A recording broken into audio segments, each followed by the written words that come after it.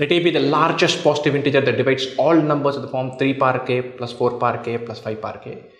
B be the largest positive integer that divides all numbers of the form 4 power k plus 3 times 4 power k plus 4 power k plus 2, where k is any positive integer. Then A plus B. What do? We say we put k equal to 1 and we find 3 power k plus 4 power k plus 5 power k. So 3 plus 4 plus 5, 12. K equal to 2, 9, 16, 25. K equal to 3, 27 plus 64 plus 125. This is 12, 9 plus 16 is 25, 25 plus 25 is 50, 9, 16, 6, 1, 3 plus 6, 9 plus 2, 11, 1, 2, 16. We can keep on going. Right?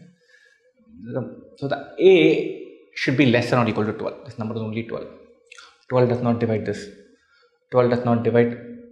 Even 6 does not divide. This does not have a 3. It does not have a 4 either. Between these two, the highest common factor is 2. So 2 can divide all of these numbers. Yes, this is odd, add up, it's odd. Add plus odd is even, even plus even is even. This is an even number.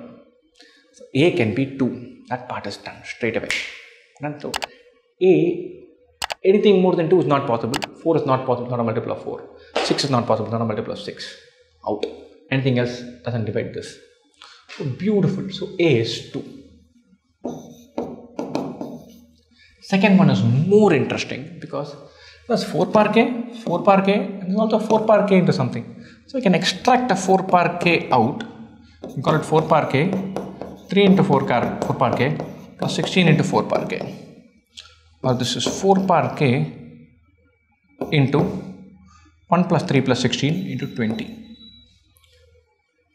Where k is any positive integer. K could be 1, 2, 3.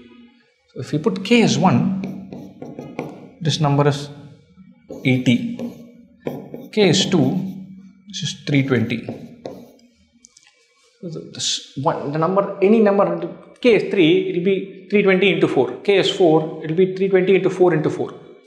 So always it's a multiple of 80, the largest positive integer that divides this. For any k is 80. This number is always a multiple of 80. It is 4 power k into 20. K is at least 1. This gives us a 20, this gives us a 4. So the smallest number, the largest number that will divide this always is 80. K is 1, it is 80. Anything more will be more than 80. And so 80 is definitely in the number. A is 2, B is 80.